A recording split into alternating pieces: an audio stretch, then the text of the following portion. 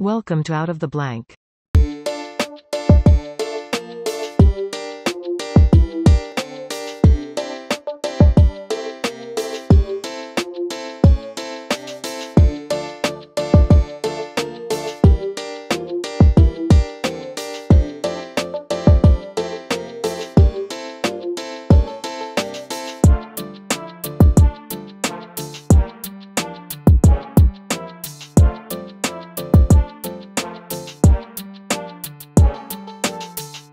Welcome to another episode of Out of the Blank podcast. I'm here with Thomas. Thomas, it's a pleasure to have you on the show. Can you please introduce yourself to everyone out there listening? Yes, hi. My name is Thomas Maier. I am an investigative reporter for Newsday, have been for many years, but I'm primarily a book writer for the purposes of this show. I've written 7 books. A lot of the books have been about the Kennedys, and so I'm happy to talk about the Kennedys, just about any aspect of their lives. I know there was one book in particular I'd like to talk about, which is the Mafia Spies. But when it just comes to writing about the Kennedys, where exactly did you start and where's your focus at? Are they the same? Did you start off and then end up diving into anything else? Right. Well, as I mentioned, I am a reporter for Newsday. And so generally I've been writing for a living. But in college, I took a class. I went to Fordham in the Bronx, and I took a class about biographies, American biographies. And I found that to be a great course. And ultimately, my book writing career has been about America in our times. So the first book I wrote was about the Newhouse, Condé Nast media empire. And it was about this very rich family, the Newhouse family that owns the various different magazines, but it was about the media. The second book I did was much more of a traditional biography about the baby doctor, Dr. Benjamin Spock, and his life was fascinating. It was almost like Forrest Gump. It embraced so much of the 20th century. But when I finished that book, I've growing up, despite my last name of Maier, Germanic last name, fundamentally, when you say how do you self-identify, I fundamentally grew up in an Irish Catholic background. And I was often given that background. I've often been curious about the Kennedys' Irish Catholic background, their immigrant background, particularly, going all the way back, but how the Kennedys were essentially the epitome or really representative of the Irish Catholic experience in America. The number one issue of the 1960 campaign, when John Kennedy was running for president, the number one issue was his Catholicism, whether or not America, it's almost hard to believe these days, but would America accept a Catholic in the White House? And that was the number one issue of that campaign. In fact, the New York Times, they did a survey of their various different editors and reporters, and they asked them what was the top issue of that campaign, and it was JFK's Catholicism. So I thought that it would be really interesting to look of all the different Kennedy books. They've talked about somewhat about his Irish background, somewhat about his Catholic background, but they never really dived into the whole subject. And I looked at the Kennedy family in general through that prism. And when you do that, particularly when you look at the cultural background of somebody who is the first, arguably, minority president of the United States.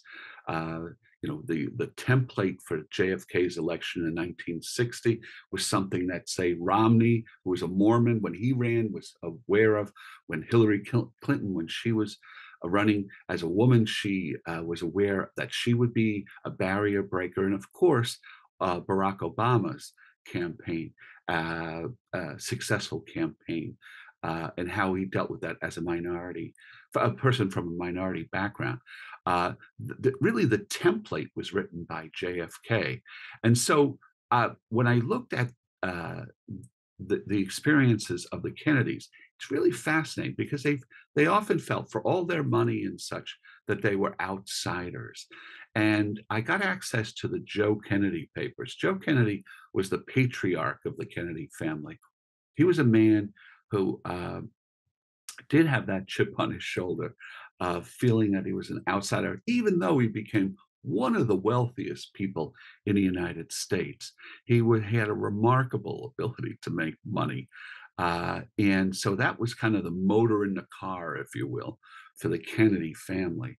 And when he died, his papers were held by the family for literally decades until around 2000 when they became available to researchers like myself. It's one of the first people to look at the Joe Kennedy papers up at the JFK library.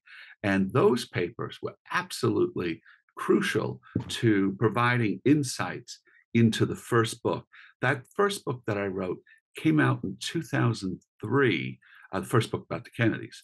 And that came out in 2003. It was called The Kennedys, America's Emerald Kings. And actually, I wanted to call it originally the Emerald Kings. That's how much I wanted to play upon the whole idea of the Irish idea of the Irish kings, and also kind of play off of the whole Camelot imagery in the United States here, which is really incredibly foolish.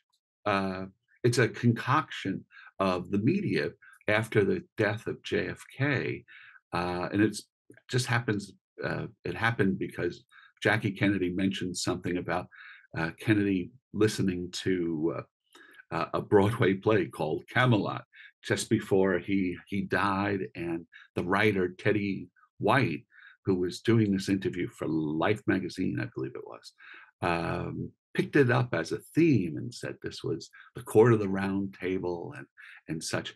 But the idea that the Kennedy family should be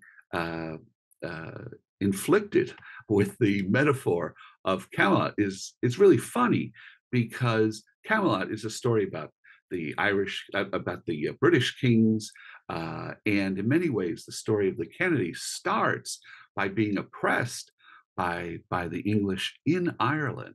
And in fact, Patrick Kennedy, who came to the United States around 1848, came to Boston. But he came there because the family farm had been taken over by the British.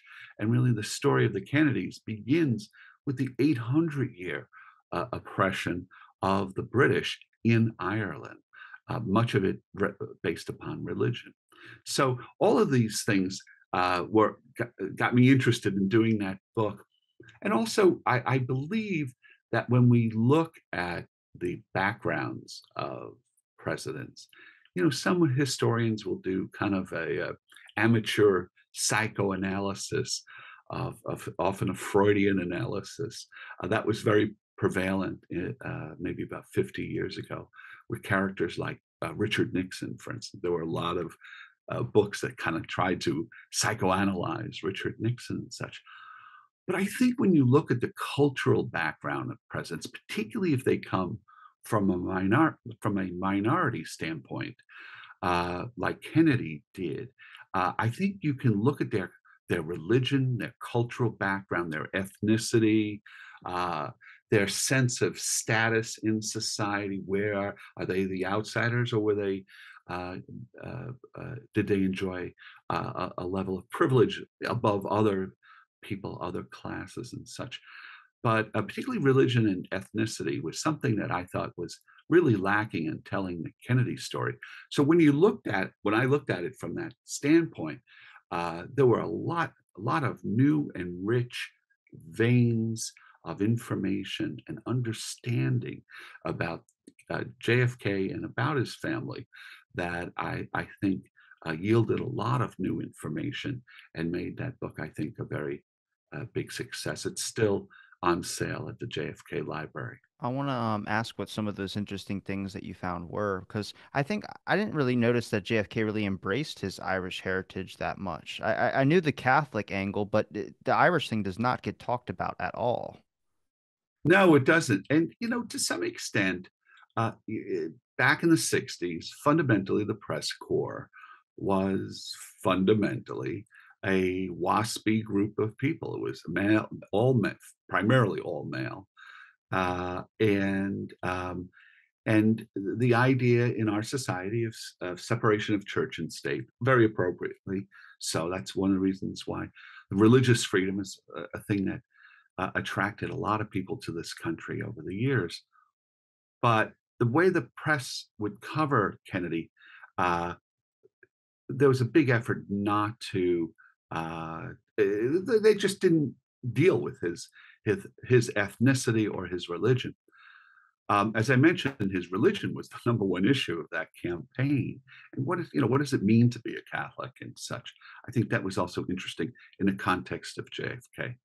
But as far as his ethnicity, about 6 months before JFK died, before he was killed, he went to Berlin, as I think a lot of people remember. Um, pardon me, and he gave a famous speech at Berlin. But he insisted before he comes back to the United States after being in Berlin, he insisted on going on a trip to Ireland. And he stopped in Ireland, and it was a glorious trip. And JFK felt it was the highlight of his presidency. And when he came back, he would show movies from that trip to Ireland to his family at the White House and such. Teddy Kennedy talked about it a great deal. That was Jack's favorite moment. Um, Years later, Jackie took the kids back to Ireland. But one of the things that JFK did on that trip, he went to the Kennedy homestead, which is just south of Dublin, in County Wexford. It's called a little small village called Duncanston, and that's where Patrick Kennedy began back in the 1840s when he left Ireland. That's where he left from. But Kennedy's cousins still worked that farm. And back in 1948, Jack Kennedy, when he was over in England and in Ireland, he stopped in Ireland. His sister had a castle. She had married into a very wealthy family, and he was staying in a castle there. And they went down to see Jack and Pamela Churchill. They went in a car and they drove down to the farm and they visited the Kennedy homestead. And when I did my research, I visited uh, the Kennedys who live at that farm.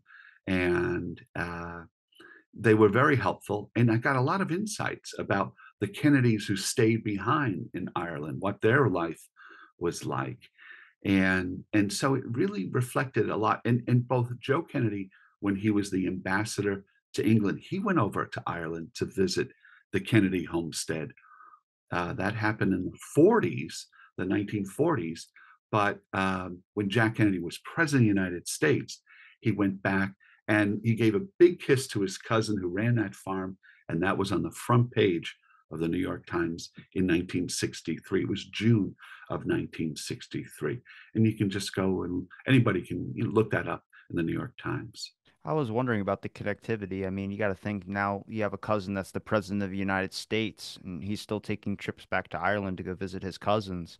I mean, there could be resentment from a father, moving his whole family or leaving part of the family in Ireland and moving to another country or something like that. I mean, that's interesting. I didn't know about those connections still. Yeah, well, when Patrick Kennedy left in 1840s, that was I thought 1848, I believe it was.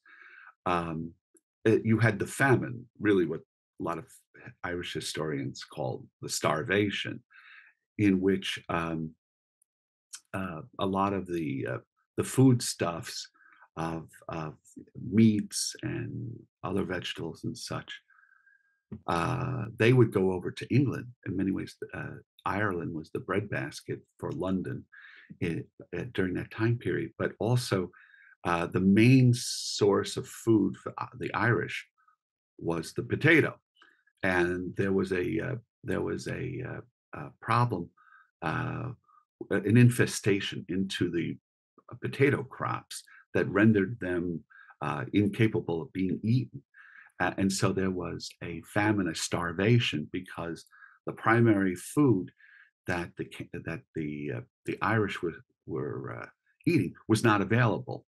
The other food that was grown and raised, cattle and or other sheep and such, that was sent off to England. But the famine is what uh, really pushed almost half the population of Ireland was reduced in a matter of about 10 years or so because of the famine. A lot of people wound up leaving, going to the United States, going to Canada.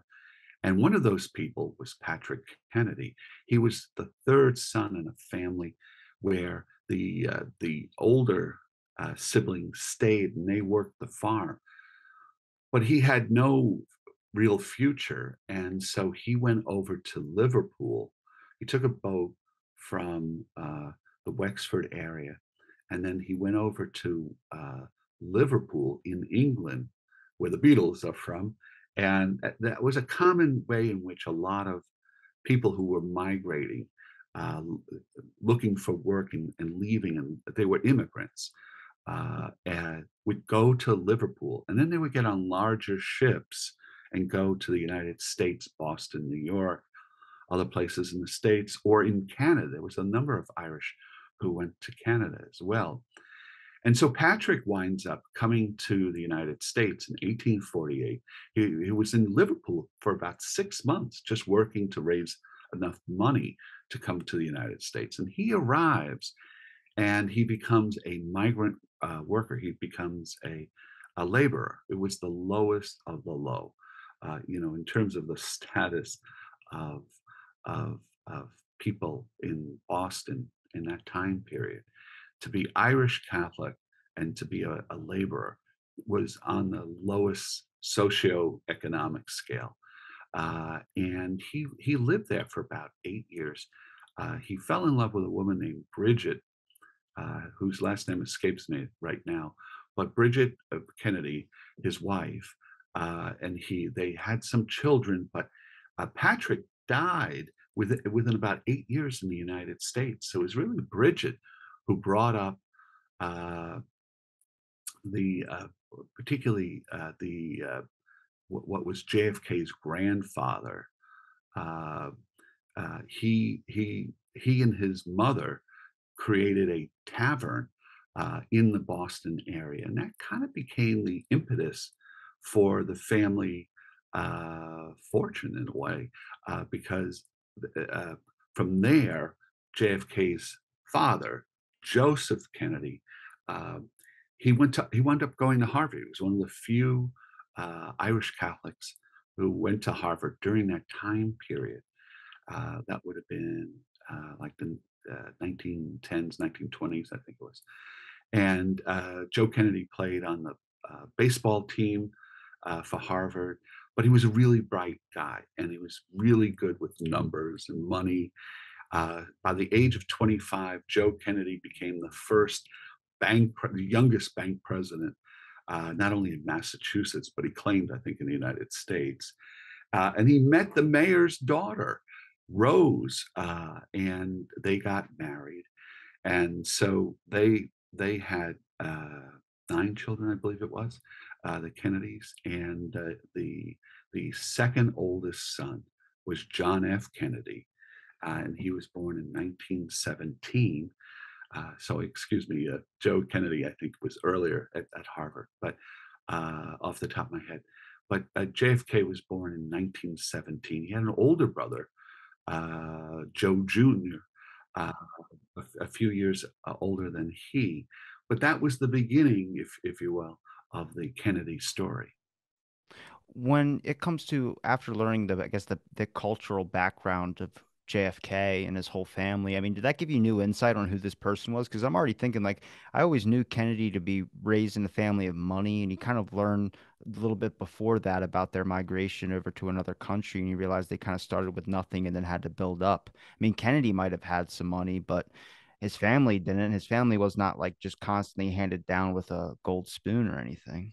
Yeah, absolutely. It was Joe Kennedy that really had he's one of those rare people who on Wall Street have the golden fingertips, if you will. He was He was just on the border of legality, but he was a speculator on Wall Street. He wound up becoming a movie producer out in Hollywood for a time period, made a lot of money with that. One of the things I later explore in one of my other books is that after Prohibition, he got the British liquor rights and he made money off of that. But also, he made a lot of money through real estate.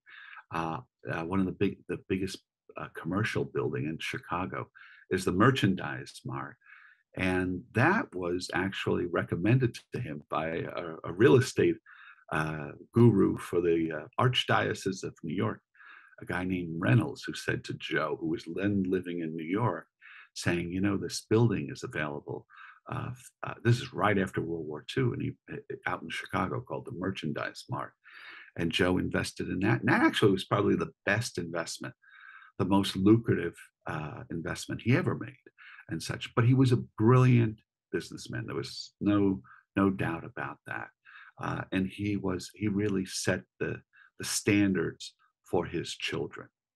When did it, so this got you leading, like what made you decide to write another book about the Kennedys after learning their background? You just picked up an interest in the Kennedys in general and thought that they have way more to look into. And that's the same thing with me. Mostly I focus around his policies and a lot of the stuff that John F. Kennedy did. I never even really looked into his family a whole lot.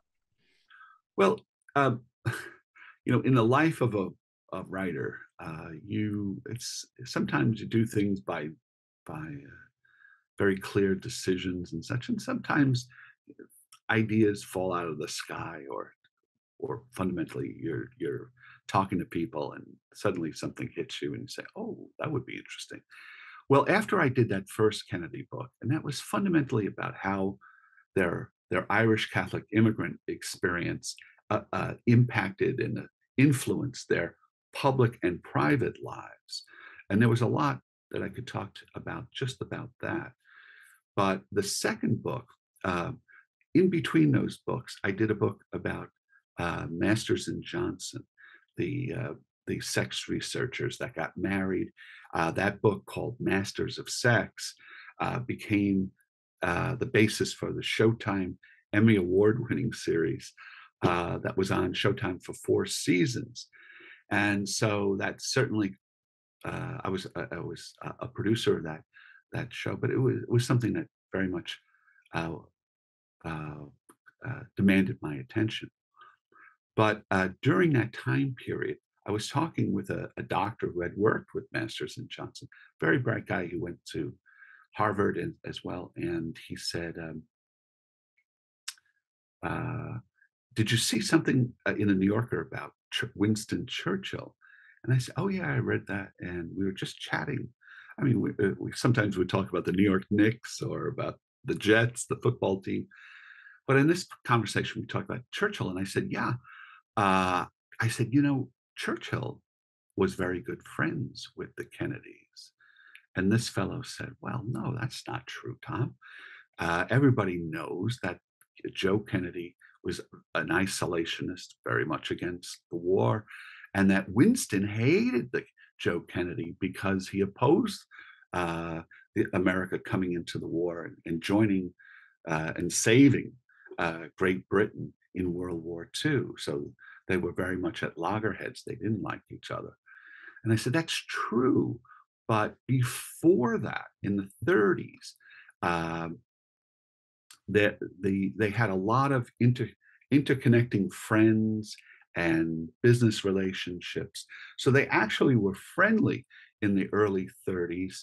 And even when Joe Kennedy became the US ambassador, and in 38, he came over to the United States. Initially, they were still very friendly, and the families knew each other and such. It was only the war. So I said, in talking about this, I said, well, that would be a really interesting book about the relationship of the Kennedys and the Churchill families, and how essentially they were friendly. Then they had this very bitter divide during World War II.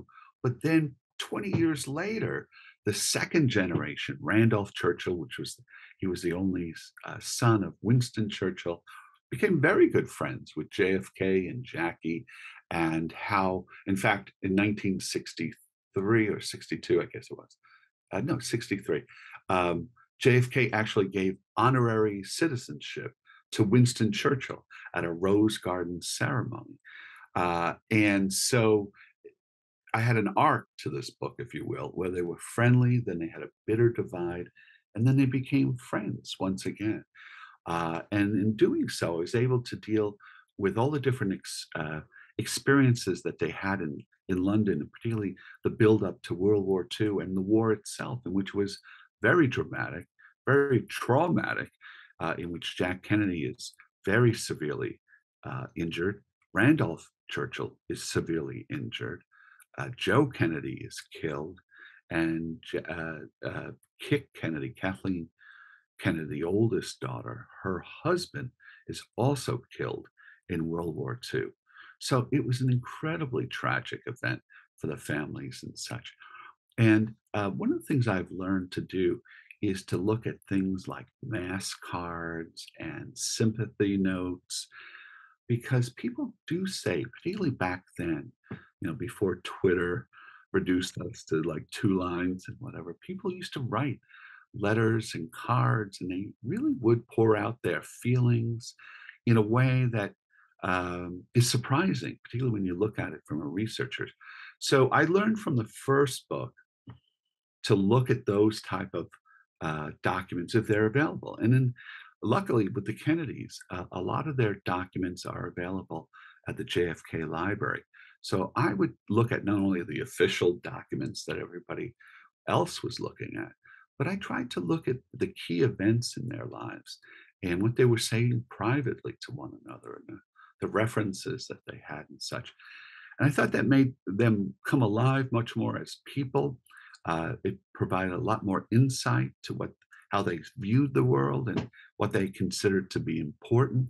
And most importantly, when they had moments of great crisis in their lives, tragedy, and certainly the Kennedys had more than their share of tragedy in their lives, it helped provide an understanding of how they dealt with it, what was their touch points about uh, uh, God and their place in the world and such.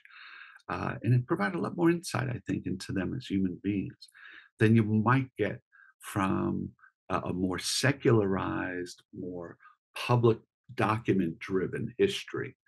And so I think my books have been much more full bodied and provide a lot more insight into these folks, not only with their public decisions, but in their private lives. When we talk about the separation that you mentioned with the Churchill family, do you know what led up to that separation? Was that just a political divide, or was that something? Okay. Yeah, it was very much over World War II. Winston, in a nutshell, was probably the premier figure that saved civilization as we know it. Unless you really study that period, the existential threat of Hitler was far greater than what Putin, at least at this stage, poses with the war in Ukraine. But for today's eyes and today's audience, um, Hitler was Putin on steroids, if you will. And he had taken over almost all of Europe.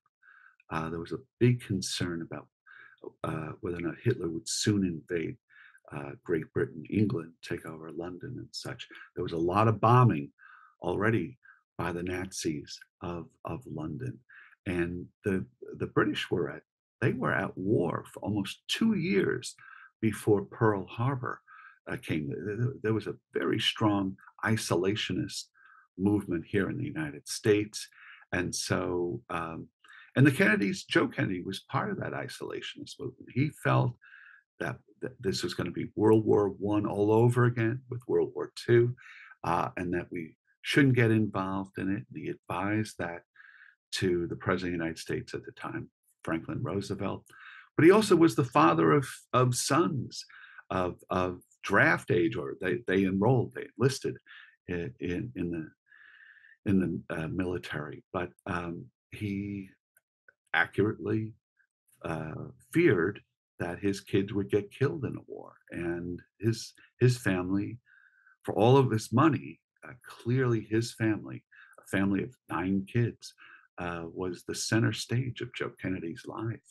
Um, John Kennedy has this transformation people mention that ran on the platform of a cold warrior, and then he had this real change. And I always go, there's got to be something more than just going there and seeing things for yourself, like Jack was doing. There's got to be something else there. And kind of you explaining a little bit about his background, a lot of the issues, and a lot of things that are going on with his family. You start kind of learning like he's definitely open to change. You know, you don't just go over to a place, see something, you would have a completely different reaction. Like if you see a butterfly get missed by a car. You could look at it like, okay, that was close for that butterfly, or you could look at it like that's a sign from God or something. And he obviously experienced something in his life that left him to this openness of changing his perspective, which we see later in his administration. well, this is again why it's so important to understand his background. Um, the Catholic Church in 1940s, the 30s and the 40s, with the rise of Mussolini in Italy, fascism in Italy. Sounds familiar these days, doesn't it? And and then, of course, Hitler in Germany. Um, as much as that worried the Vatican, the Catholic Church at that time period, one of the things that they were even more worried about was the way in which the Soviets, the communists, literally just took apart the church. They dismantled the churches. Um, Somebody like Mussolini kind of allowed churches and such. So, people like the people in the Vatican, the church had seen characters like these, like a Mussolini, many times before, various different despots during the 2,000-year history of the church. But communism was a godless approach that was taking apart the churches.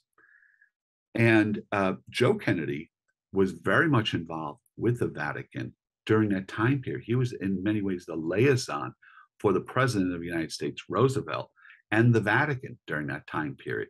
And there's a lot of documents at the JFK Library, particularly between a guy who was the right-hand man of the Pope, Count Enrico Galeazzi, who became a very good friend of Joe Kennedy's and was a constant in his life. So to understand the church's role in World War II and Joe Kennedy's, that's the world JFK came into. Bobby Kennedy was very much against the communists in the 50s and such. And also, when you look at DM, who was the president in South Vietnam during the Vietnam War, DM was a Catholic. There was only about 10% of the population in Vietnam was Catholic, but I think that so the whole idea of the Catholics' view of communism as something terrible in a nutshell, They thought it as was something as anti-religious. godless, as taking apart, as an existential threat to the church. That's the background of the Kennedys.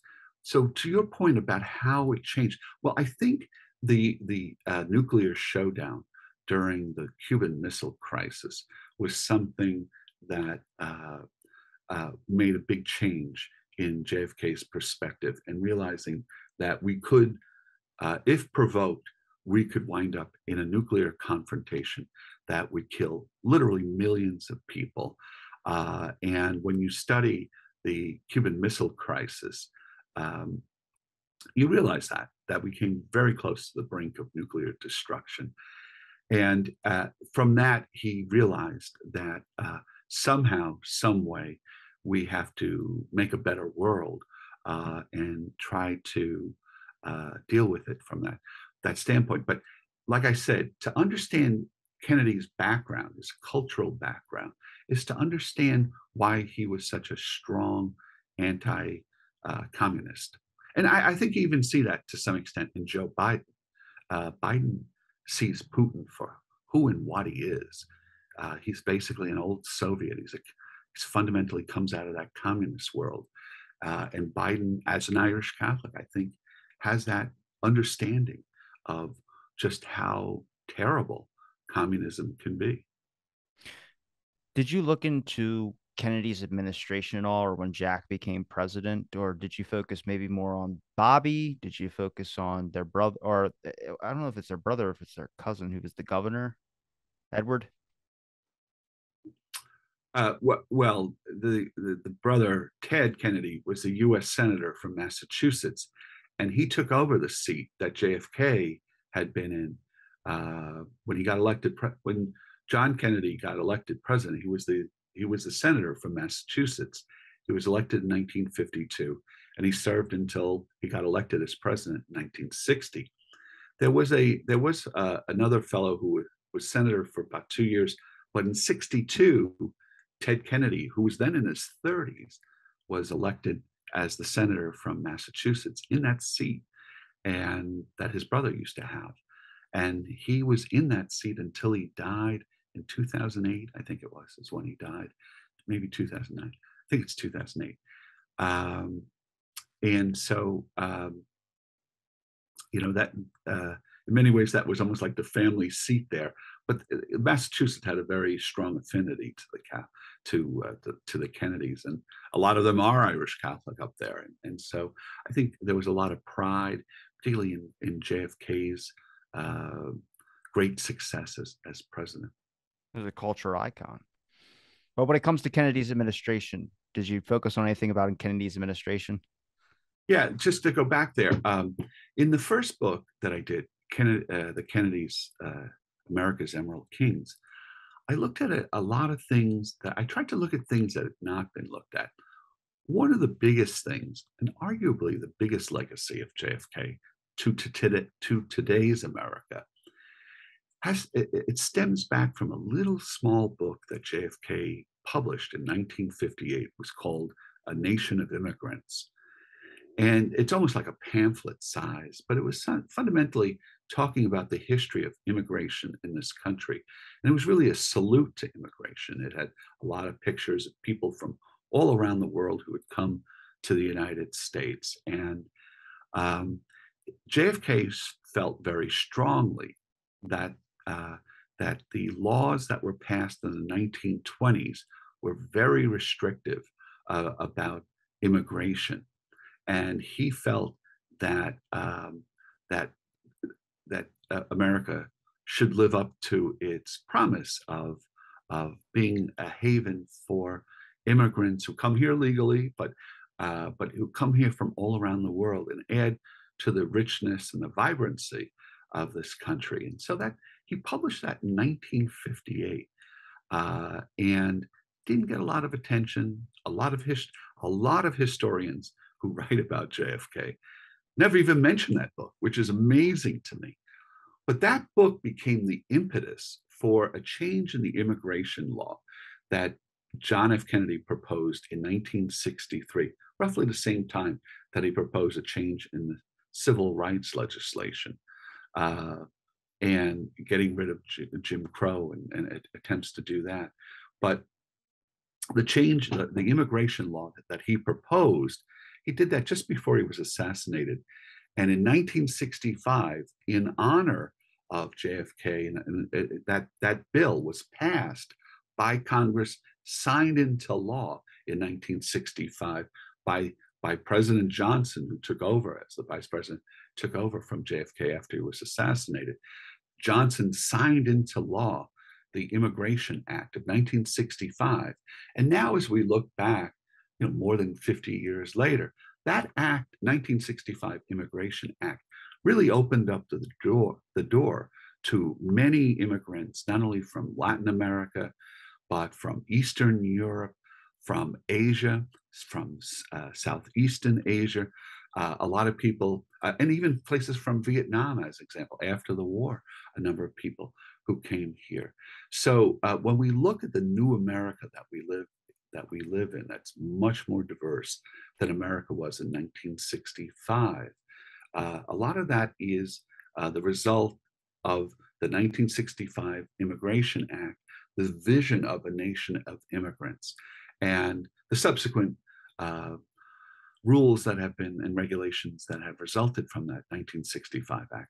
That really changed America. The America that we live in today is really a consequence of JFK's vision of the nation of immigrants that's in that little small pamphlet that became the law that he proposed, that was passed after his assassination in his honor. And it really defines the America that we live in today.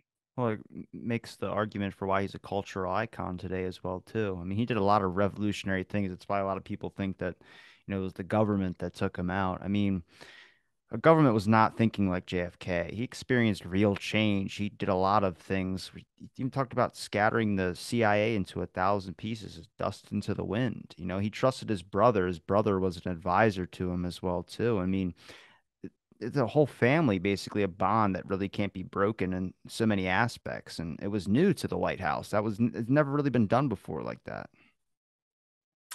Yeah, well, I did write a third book um, about about the Kennedys. They're secondary figures, but it's fundamentally about the CIA.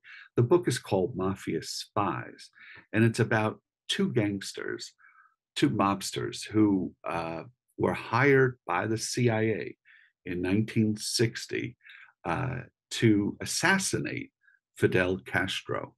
And it tells the story of what happened there. So the book is about the two gangsters, and these two, they were friends and buddies, if you will, in their life. And so it does talk about the influence of organized crime, places like Chicago, Las Vegas, and in Hollywood as well, and also down in Florida. It also talks about the CIA. This was a plan that actually started under Eisenhower. Nobody knew about it, but uh, Is this it the was. S team or I'm, Operation 40? I can't hear you. I'm The sorry. S team or Operation 40? Yeah, no. This was a separate plan that the CIA had that dealt with. Essentially, they wanted to insulate themselves, and so they had a cutout. Is what they call it, a cutout, a buffer, if you will, between the CIA. CIA was all these guys who had gone to Ivy League schools like Yale and Princeton. So they wanted to kill Castro, but they didn't want to say kill or assassinate. They wanted to get rid of a problem or liquidate or eliminate a problem. And what they did was they didn't want to get their hands dirty. They didn't want the agency to get their hands dirty in doing this. And so what they did was they hired these two mobsters through a go-between, a cutout, a guy who uh, was a fixer, if you will, and he dealt with the mob, but he also dealt with at times with the CIA. And he lined up these two gangsters who felt it would be in their interest to do a favor for the CIA and getting rid of Castro. And the reason why they also wanted to get rid of Castro is because when Castro came to power in 1959, he threw out the mob. The mob was running big casinos in Havana. It's hard to imagine, but from like 1930s through 1959, Havana was a bigger place than Las Vegas. Las Vegas really didn't get off the ground until after World War II. But on the East Coast, people wanted to go into the sun and gamble and go to see floor shows, very big floor shows and such. Um, they would go to Havana rather than Las Vegas. Las Vegas was not quite the Las Vegas that we know of today. So even like singers like Tony Bennett, back in the day, very young Tony Bennett, he would perform down in Havana. It was a big thing, and the mob owned virtually all of the casinos, in cahoots with the dictatorship down in Havana. When Castro comes in, he throws out everybody, all of the casino owners, and so the mob was really upset. They wanted to get rid of Castro as well. They felt if they got rid of Castro, uh, they would be able to restore their very lucrative casinos. So that was the equation in Mafia Spies. It's the CIA wants to get rid of Castro, hiring two mobsters who they want to get rid of Castro for their own reasons. And then what happened there? And the story is really fascinating. Both gangsters wind up eventually getting murdered themselves. and who did it is still a big question mark. So it was kind of a murder mystery. It was a book about the mob, but fundamentally it's a spy book, and about the CIA and how things were carried out, and about assassination, and it's about violence, the violence of state sponsored uh, uh, violence of assassinations, but also the mob, how it would carry out uh, violence for business reasons, economic reasons, but also they would hire nut jobs, basically psychopaths, people who would be enforcers, who just like killing, who like violence. The mafia is a very violent world. The obsession with guns and the use of guns and such. So the Mafia Spies is a lot about violence, and as well, and all its different types of violence. And after having just done a book about love and sex with Masters of Sex, I went to the complete opposite spectrum, and so that was part of the appeal as a writer in telling that story. Were you surprised about the connection with organized crime, the CIA and mafia? I know that was a surprise to me when I started learning about that in the Kennedy assassination. Just so many. Yeah, it's totally outrageous. It's totally outrageous, and the people who sanctioned it, Alan Dulles, who was the head of the CIA, Eisenhower apparently had uh, sanctioned it. That's been said now and pretty clearly proven just before he left office, that Eisenhower signed off on this plan, and it was carried through during the early years of the Kennedy administration. Um, and so it really was going on up until JFK's death and such. There was attempts to overthrow and/or assassinate, kill Castro. So yeah, I was really surprised by that. I think everybody, and it was such a secret. It remains a secret for about 15 years after the fact. It didn't come out until the mid 1970s. There were a number of hearings that the Senate had, the House had. There was a special commissions that was set up that examined the CIA, and there was a real cleaning up of the CIA. And with when it comes to spying historically, there's often been a debate about, is it uh, is your spy agency an intelligence gathering operation, or do they get involved in covert operations as well? In other words, do we just collect information and have spies that are in other countries to find out what's going on just so that we are informed about things? Or do we also send out agents to make things happen, to provoke overthrows, to provoke or even be involved in assassinations attempts?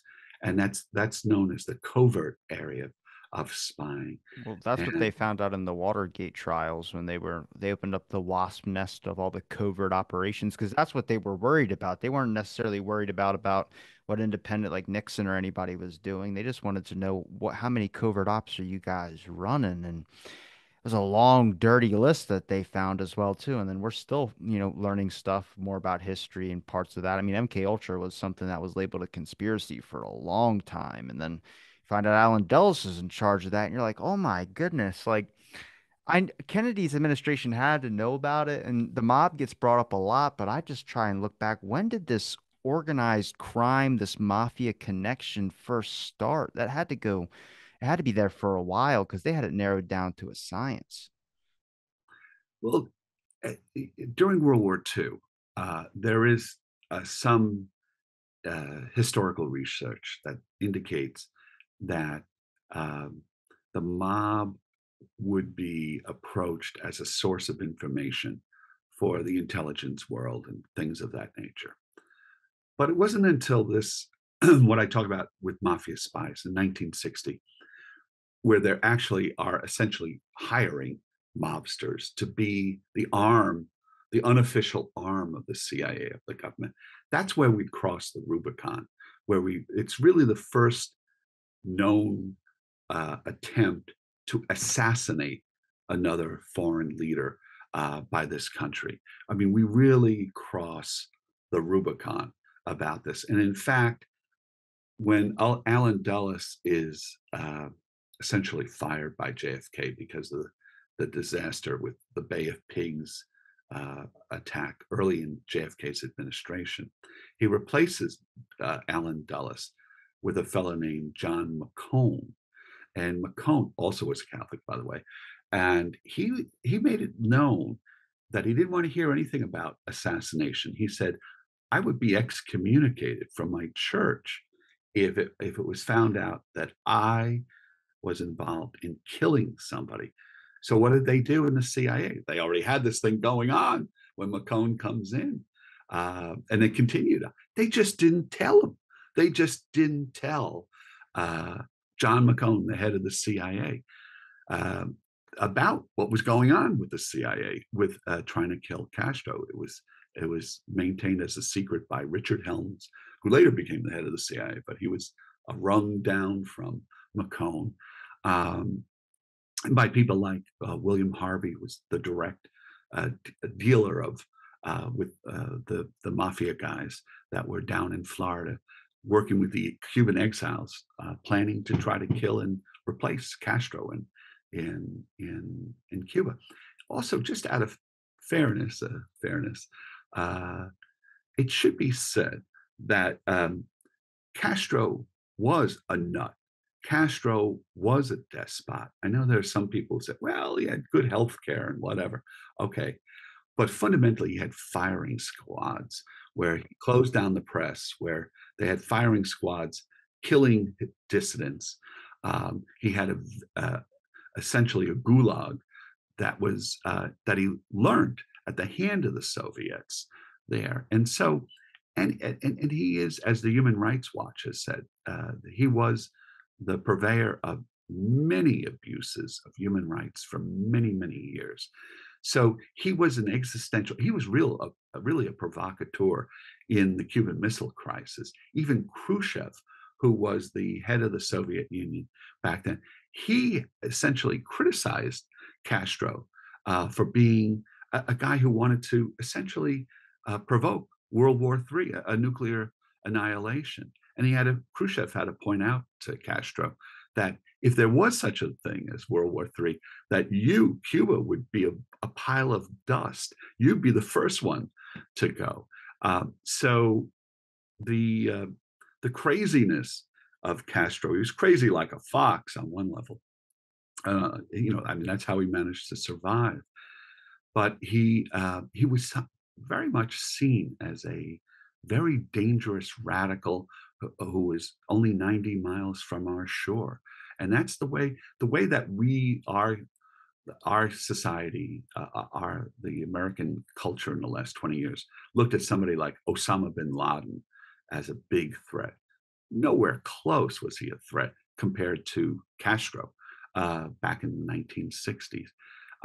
It was perceived that not only would Cuba become communist, but the Soviets intended on making all of Latin America part of their sphere of influence, not unlike what Hitler wanted to do. And that was a big fear in World War II, that Latin America and some of the countries there would go align themselves with the Nazis. So, um, you know, there are some very good reasons why people were very alarmed about Fidel Castro. I get like the propaganda aspects of maybe weaponizing a certain people so it's justified to take somebody out, but in some aspects, I mean, a lot of aspects, Castro was not exactly a good guy. Like, I'm not defending him at all either. But what I was interested in was hearing Jack Kennedy finally make backdoor deals or backdoor, talks with Khrushchev, and then reaching out to Castro to do the same. But also, if you look into Kennedy, Kennedy also didn't care if the assassination attempts worked or they didn't. He was trying to create two paths. He kind of looked at Castro like, maybe I'll try and reach out and see if I can get something going. But, if the assassination attempts, work and we get someone else that we like in there, it was just interesting to see that. Cause I mean, a lot of presidents wouldn't do that. A lot of presidents back then would have just been like, we're going to go to war. We're going to go straight to this. And we see that even after. But Kennedy was reaching out. He was reaching out to Khrushchev, and after Khrushchev called him a pushover, basically.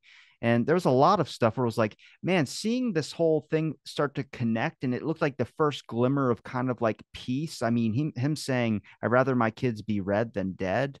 I mean, the idea of being soft on communism is not something you wanted to be back then. But this idea of what it meant in the overall run was not just a peace in our time, but a peace in all time. And I mean, that's very, very powerful. I think that's why a lot of people are interested in learning about him. And some people get interested in his assassination and wondering why. He was saying such great things. And I don't know Kennedy. Like, I'm not a hater of him. I'm not a lover of him either. I'm just trying to learn all aspects of his life. And overall, you start realizing the change that a person has. And even Johnson, I think, and trust me, Johnson gets brought up a lot in the assassination. Not people do not like him. But if you look at the ending of his presidency, he did experience change too. He got his hair a lot longer. He started growing it out a little bit. And it's like you start realizing these, change in people. You get to see it visibly. I mean, we see it now with the president. They get gray hair when they get out of it. And it's like seeing that change in real time, especially when it comes to their whole mindset and attitude during their presidency, is pretty powerful stuff. I think the biggest change of all the people that have written about in the Kennedy world happened with Bobby Kennedy. He was much more of a hawkish character during his brother's administration, particularly as the attorney general. He was people who would read my book, Mafia Spies, will find that he was a very active agent in overseeing what was going on down in Florida, where the CIA was running essentially an undeclared war inside the United States aimed at trying to overthrow and or assassinate Fidel Castro. And Bobby Kennedy, who was then the attorney general, was in essence the top spy as well, overseeing what was going on in Florida. After his brother's assassination, though, Bobby Kennedy soon leaves as attorney general. He runs for senator in New York in 1964. And there's a dramatic change in Bobby Kennedy that you see in him personally, uh, his uh, his view about being more empathetic as a human being. I think he changed personally there. The suffering that he had gone through in seeing with his brother's death and what had happened and such weighed heavily on him. But it also, in terms of his policies, I think he became really the kind of progressive Democrat that we see in today's uh, political spectrum. And he saw the political coalitions of Blacks, Hispanics, women, people from various different minorities coalescing around a candidacy such as his. And when he was killed in 1968, actually that election of the primary in California, when he won the presidential primary in 1968 out in California, that victory and his coalition kind of represented that new America, that new uh, uh, um, again coalition that the Democrats have put together and has been successful subsequently by other candidates over the last 50 years, 60 years. Well, like I said, I think Bobby Kennedy is a topic I'm going to get into hopefully later down the road. I got to learn all about his whole change and his whole policies, especially even before his brother was even assassinated, and then obviously leading into his assassination as well. But I really appreciate the time you've given me to talk on my show and help me learn more about just Kennedy's life and background in general. Like I said, a lot of researchers don't talk about that. They don't talk about a few things I feel like are important to get the overall idea and message and kind of understanding of who this person was, who's a lasting figure today in our history. But is there a place where people can find any of your links and your books as well too? Yeah, I would imagine that the easiest thing to do is to go to Amazon, or you could go to your local bookstore and ask them for the book if they don't already have it. Hopefully, they already have it on their shelves and just hand it to you. Um, and if you visit the JFK Library, you'll find my books there. And I think it's a really good gift to give to anybody, be it the holidays or Mother's Day, Father's Day, and such. But my books can be found just about anywhere. Well, I'll make sure I link all your links in the description. I appreciate the time. Chat with me on my show. Thanks for listening to this episode of Out of the Blank.